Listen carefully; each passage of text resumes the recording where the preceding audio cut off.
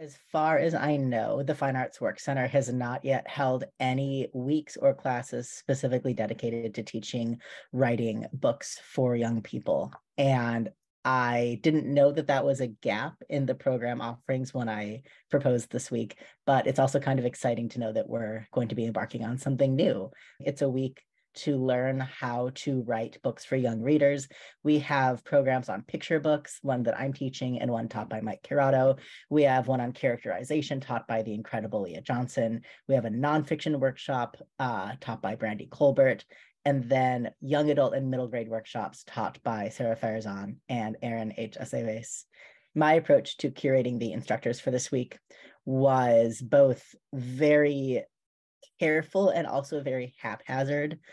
The haphazard is that I picked people based on whether or not I knew them well enough to invite them to do something, because it's always a little bit weird to reach out to a total stranger. And all of the authors are people that I am, if not friends with, then at least friendly with.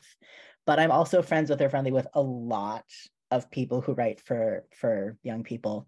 And so I wanted to make sure that I was focusing on writers who also knew how to teach. And all the authors chosen are people that I have a lot of respect and admiration for. There's a couple classes that I wish that I could take, and I almost wish that I wasn't teaching this week so that I could take some of their classes. I know that in my class, students will learn a lot about how to craft a picture book and what makes it more than just a short story for kids.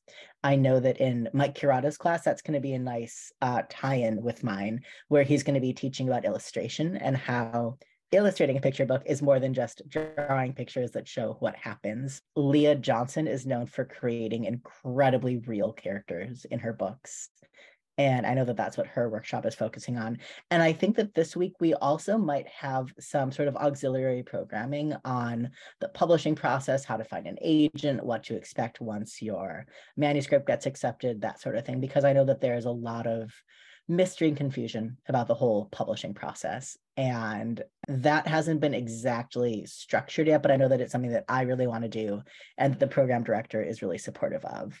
We might also, because it's family week and there's going to be a lot of like kids and natural audiences, I also want to reach out to the bookstore out there in the library to see if we can do any joint programming with them, because part of what's fun about writing for young people is actually like interacting with our readers. And I think we're going to get to do that week too.